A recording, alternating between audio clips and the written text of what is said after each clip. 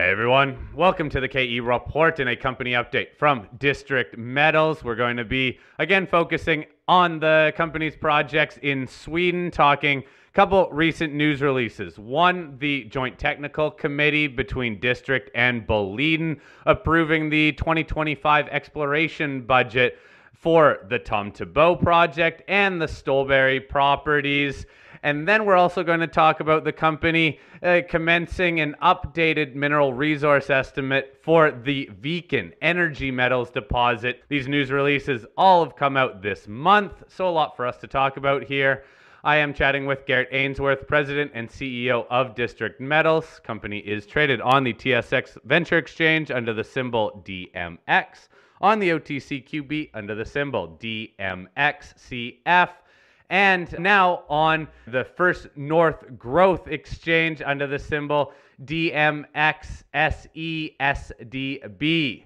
Garrett, let's talk about, first and foremost, the exploration plans this year at Tomtebo and the Stollberg properties. What I'm seeing here is initial plans for the Tomtebo project, but give us more an outlook for this year in terms of drilling and just how much could get done at both of these projects, please. Yeah, Corey, great to chat with you. We've been talking quite a bit this year so far.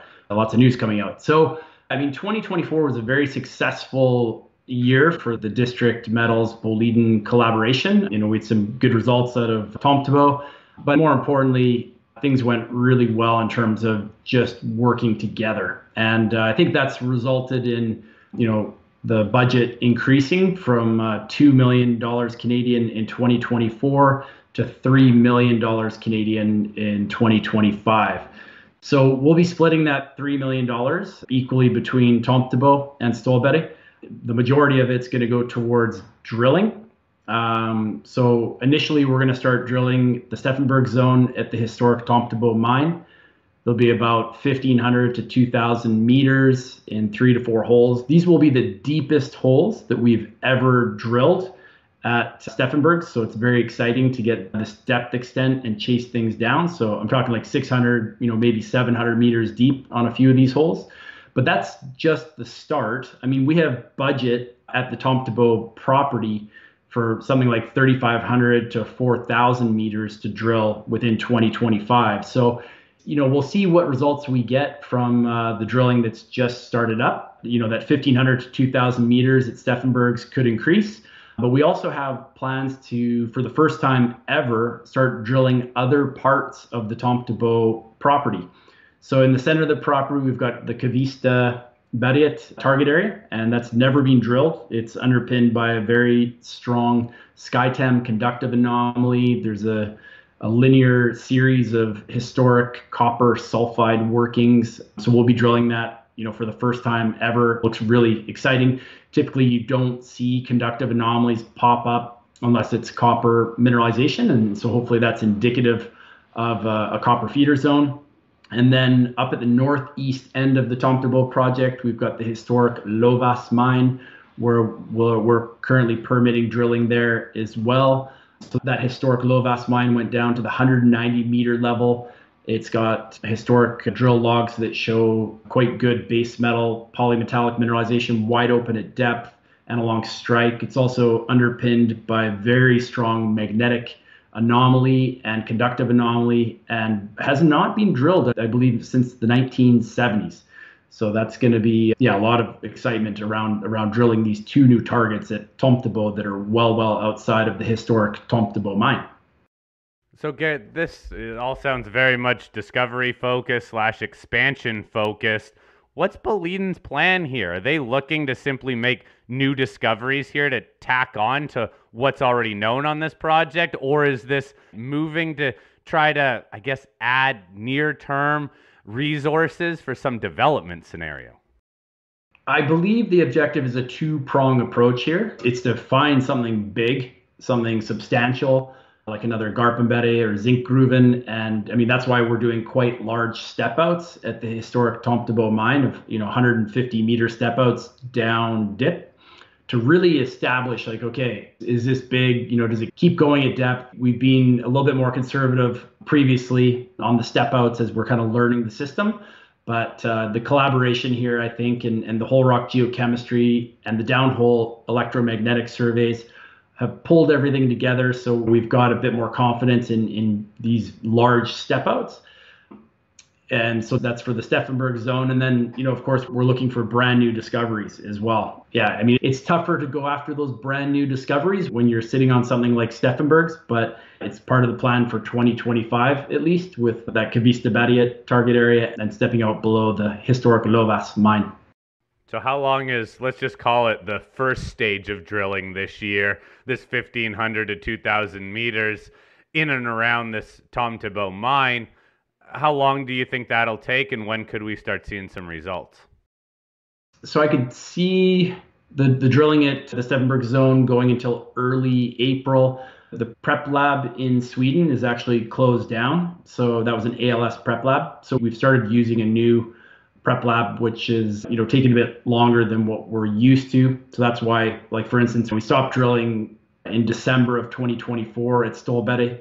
And everything's prepped up and shipped to Ireland for analytical, for getting the assays. But it's kind of slowed down the process for us. So we're going to work on tightening that up, getting things quite a bit faster with how they were before. So if we're done drilling in April, then for this first phase at the Steffenberg zone, then hopefully we can have some assays out in late May, early June. Now again, Stollberg, when could that come online, and will it be? Do you think the same strategy here of potentially new discovery focused? Yeah, same strategy. The last drill program at Stollberg was at the historic Gransgruven mine. Obviously we don't have the drill assays back yet, so we don't know exactly the next steps from there, but we'll probably be looking to follow up at the historic Gransgruven mine and also test along, multi-kilometer strike length of this syncline at Stollberg. There's an east limb and a west limb. The historic Gransgruven mine is on the west limb. And so there's a bunch of other targets, and we're still, we've got a priority, and then we have to come to an agreement under the District and Boliden Technical Committee. But most of all the drilling at the Stollberg project will take place in the second half of 2025, and we'll be focused on drilling Tomtebo in the first half of this year. So drilling, starting up here, let's just remind everybody of this agreement between District and Boliden. District is the operator and Boliden is funding $10 million over the first 4 years. That agreement, I believe, was signed back in late 2023. So where does it stand? So we spent $2 million last year, and then at the end of this year, we will spend $3 million. So then we'll have $5 million remaining for years 3 and 4. And then at the end of the 4th year, then we form a JV, joint venture, whereby Eden owns 85% and District owns 15% of both the Tomtebo and Stollberg projects. All right, Garrett, thanks for that update. Look, we'll follow along as we get some more news out of that aspect of the company. Whole other part of the company, though, is this energy metals projects that the company has built up over the last couple of years, all within Sweden. And the Viken Energy Metals Deposit, that was really the first one that you acquired, and it's the largest, clearly, project within the company in terms of energy metals. You announced on February 5th that you are updating the mineral resource estimate. You're starting that work now. Last resource, I believe, came out in 2014. Can you give us a little bit of a background on that resource and what this update will do from that 2014 resource? Yes, absolutely. So Continental Precious Minerals, who previously advanced the Viken deposit, they did mineral resource estimates in 2010 and 2014 on the Viken deposit. And, they had different metals used in them. Like, for instance, the 2014 resource estimate did not include vanadium or molybdenum or potash. So, at the time, those were both NI 43-101, but because they were done by another company, we have to treat them like historical mineral resource estimates. So it's a logical step for us to combine all the metals and the potash into an updated NI 43-101 mineral resource estimate. It makes disclosure, a bit easier on that front. And, it also updates to current metal prices for doing this resource update. And it's also something that we need to do as part of an updated preliminary economic assessment, which is the plan, when the moratorium gets lifted in Sweden, that's when it'll kick off an updated PEA.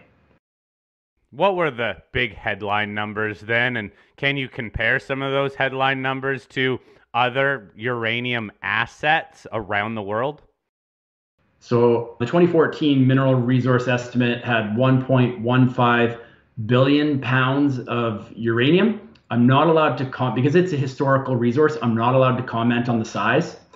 The 2010 historical resource estimate, which included the vanadium, had 16.7 billion pounds of vanadium. Neither of those historical mineral resource estimates had potash. And then there's also within the website, you can read about how much molybdenum there is, nickel, copper, and zinc. But again, they're dispersed differently between the 2010 and the 2014 historical mineral resource estimates. Garrett, what about growth potential then? If this already is such a large deposit, you have figure 1 from the news release, and there's some dotted lines here that I want you to explain. One, the purple one that says the mineralized alum shale, but then you compare that to the historical inferred resource, it just expands out to the west. So what's the growth potential here? Yeah, so we've always known that the Viken deposit's wide open to the north and to the south, but in sitting down with the consultant, we also realized it's open to the west. So that's very important because the dotted area that includes the mineralized alum shale, on the west part of it, it's not part of the historical mineral resource estimate, but there are drill holes that show mineralized alum shales that are very thick and have the same grades as the resource estimate. So the potential to double the size of the Viken deposit just by going, drilling infill to the west has very good potential. And the drill spacing would be, 300 meters on an inferred basis and then 100 meters on an indicated basis. So yeah, this is a very important figure to take a look at, because the growth potential, if it makes sense to grow the deposit, because it's already so big, it's looks very good. When could you potentially even start drilling or testing out some of this area? Well, we could start drilling, or at least start the drill permitting application, today, and if we wanted to, and start, be drilling anytime once we got our drill permit. Because you have to remember the Viken deposit, it's not just uranium. It contains, actually quite a bit more vanadium, and vanadium is considered a critical raw material by the European Union. And that's why the Geological Survey of Sweden is actually looking at the Viken deposit as classifying it, or at least parts of it, as areas of national interest. And, in doing that, once it gets this classification called riksintresse, it elevates mining as a land use above everything else and makes permitting easier. And this is all related to the vanadium in the alum shale, which is the host rock for the Viken deposit. Interesting. Okay, then Garrett, in terms of when this updated resource could come out and the overall cost to the company to update it, give us some details on both of those fronts, please. Yes, so we don't have to re-drill any holes to update this resource, because it was previously done under NI 43-101 kind of conditions. And so we're looking at to Q2 of this year to be releasing that mineral resource estimate, updated mineral resource estimate for the Viken deposit. And yeah, the cost it's going to be just over $100,000 Canadian. Garrett, I think that brings us up to speed. Just summarize for us then news flow. Look, the company's already had a lot of news come out this year, and we're only not even a month and a half through this year. What else in the near term should shareholders be expecting? Yeah, so I guess within Q1, hopefully we'll have out some drill assay results from drilling that we did at Stollberg property. We'll have any updates on the uranium moratorium. There's a deadline coming up March 20th, whereby All stakeholders have to have comments into the government around the inquiry report that recommends the uranium moratorium should be lifted. And with Tomtebo, we'll be keeping investors up to date with the results from drilling at that project. And then, of course, the updated Viken mineral resource estimate will be a lot of fun to bring out and talk about as well. All right, there you have it, an update from District Metals and the president and CEO, Garrett Ainsworth. Please, everyone, click that link in the show notes to visit the District Metals website, read over the recent news, and email me any questions you have for Garrett. Garrett, thank you very much for the update today. Hey, thank you, Corey. That's great.